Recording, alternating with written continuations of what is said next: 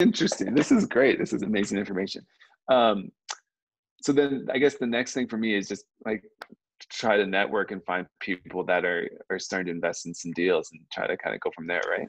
Yeah, I mean, you have to meet, there's a couple people you need to meet. You need to meet other general partners who have multifamily ownership already. That's number one. Yeah. Number two, I would say you would start building sort of a limited partner database if you wanted to buy larger deals, right? Where you didn't have all the money.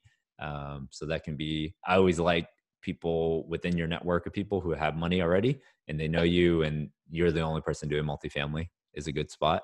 And then third is probably deal flow. So you need to get in front of listing brokers. You need to get on their list.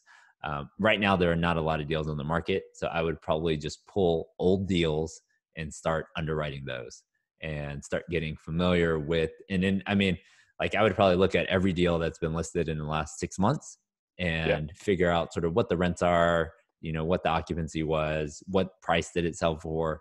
I mean, in DFW, it's probably like a 5 to 10% discount right now if a deal comes to market compared to 3 months ago or something like that on a stabilized deal Right. that you're looking for. So you can probably take a little bit of a discount and then sort of underwrite it from there.